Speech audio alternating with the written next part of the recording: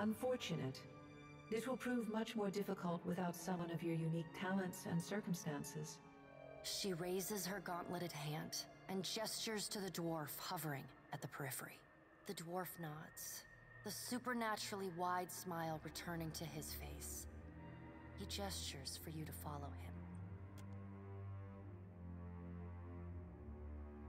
No sooner has Bareth spoken than you feel yourself dissolve.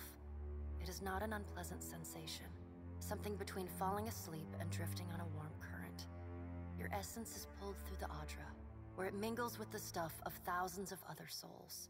Your thoughts, your memories, even your identity as the Watcher, fade like a dream. Eventually, your soul reforms and finds its way into a small, crawling thing of fur and claws. You know the world by sound and scent, as food and danger.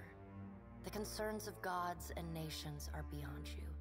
It is a simple and satisfactory existence, though your mind can conceive of no other. Whether it is a long one will depend upon the Watcher Bareth chooses in your stead.